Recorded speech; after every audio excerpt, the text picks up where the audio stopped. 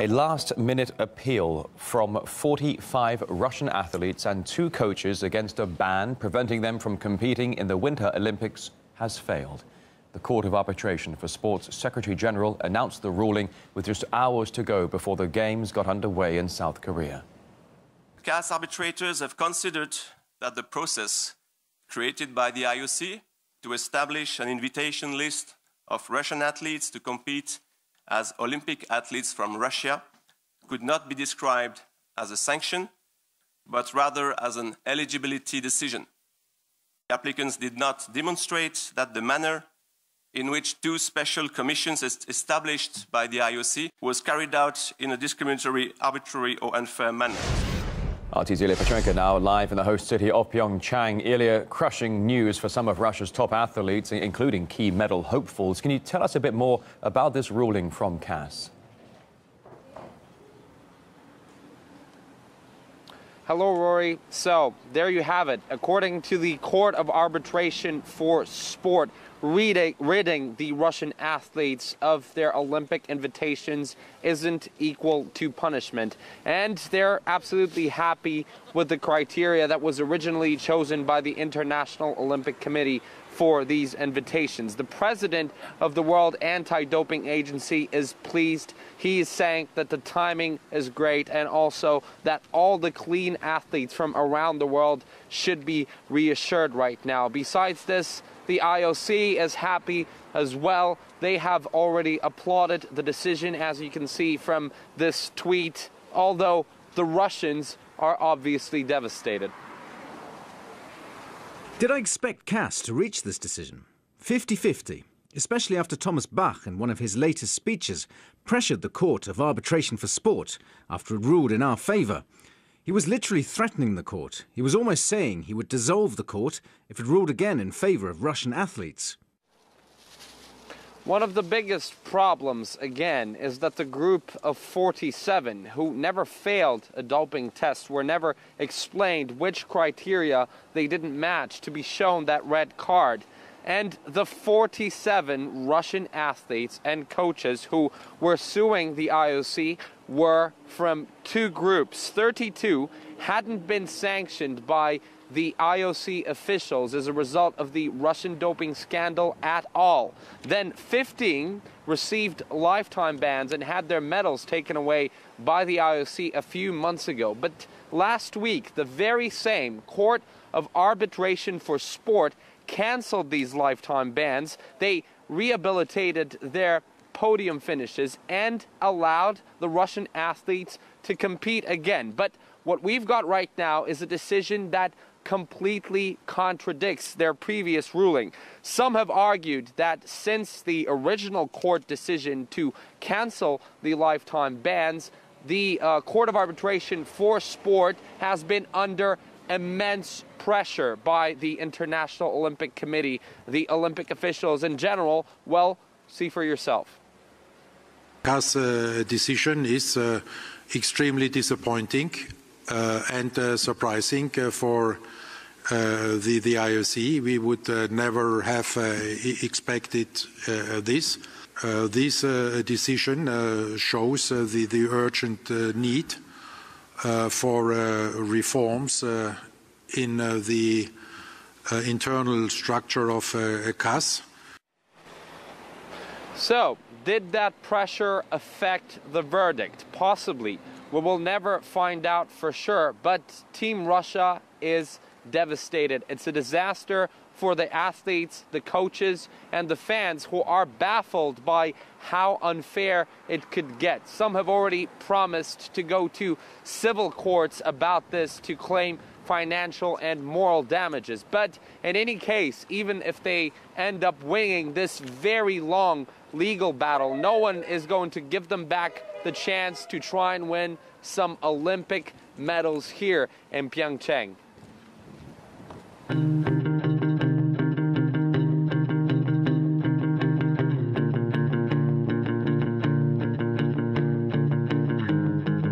The Olympic movement does not consider me an athlete who deserves to be a part of it without even providing an explanation. I've never given a reason to doubt my honesty and my integrity. Games in Korea were to be the first in my career. Together with my partner, we've been working towards this Olympics for many years. It was my cherished dream.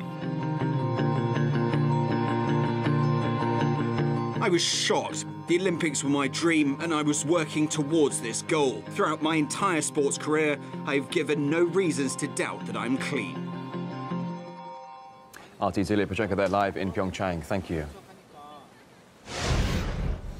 All right, let's discuss this further now here on RT International. Rick Sterling, investigative journalist, joining us live here on the program. Rick, it's good to see you today. Some of the people banned have no prior doping convictions whatsoever. So certainly many might struggle to make sense of the ruling by CAS. Some people are already asking, is this decision based more on sport or on politics? Well, I think it's clearly politics. Unfortunately, this is a disaster for the individual athletes. It's also a disaster for the Olympic movement, which is explicitly against national discrimination. So last week you had the Court of Arbitration in Sport clearing 28 athletes of any charges of anti-doping violations. And yet they're all ineligible for participation in the Olympic Games. So that in itself is evidence of national discrimination. This is a tragedy to see the Olympic movement bending to the political winds and the Western media. Recall that this all began 2 months before the Rio Olympics, when a big story in the New York Times featuring Grigory Rodchenkov began an investigation, and then it was just literally days or a week before the Rio Olympics that athletes were banned at that time. And then McLaren came out with this report at the end of last year, and they've spent a year, and then here we are just a few weeks before the Olympics, you've got these rulings, and then here we are the day of the Olympics. This final ruling comes down with a Court of Arbitration for Sport. I was going to ask you, Rick, I'm sorry for jumping in there, but if clean athletes can get banned for doping issues, and yet they have nothing to do with dope whatsoever, I suppose I want to ask you, what kind of precedent does it set for the world of sport? It sets a terrible precedent, and when you hear WADA talk, they're always talking about clean athletes, but apparently Russians don't count in that by their ruling. So this is really a travesty of justice. There needs to be a lot more scrutiny of the McLaren reports itself. I've documented major contradictions and errors and inconsistencies in that report. So the whole foundation of this is very faulty. It needs to be pursued into the future. And the International Olympic Committee and the Olympic campaign, the Olympic Charter, needs to be restored. Well, Rick, I wanted to ask you for your comments on what came from the Russian luge team coach, who said that the CAS decision can be explained by heavy pressure on the IOC. Your thoughts on that? I think that's pretty accurate. And there was another Russian athlete who said we're pawns in the game, and I'm afraid that's the reality. This is happening because of geopolitics. All right, investigative journalist Rick Sterling, just stay with us, if you will, for a moment here. I'm going to come back to you in just a minute. Thank you for this so far. It is not just Russian athletes, their participation in the Olympics that has led to controversy. The North Korean team's visit to Pyeongchang has also seen an angry reaction.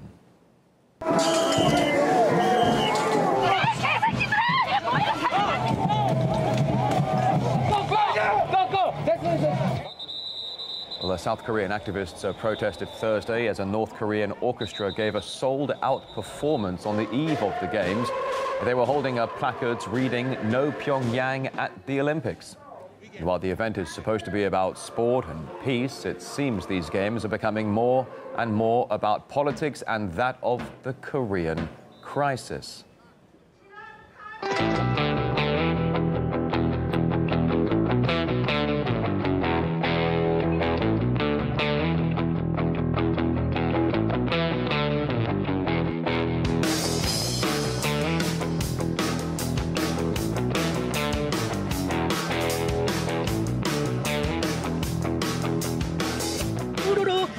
전체 조선인민이 터진 감없는 감사의 분출이다. Today's military parade will show off the powerful status of the Democratic People's Republic of Korea. As long as hostile policies from the US continue, the mission of the Korean People's Army can never change.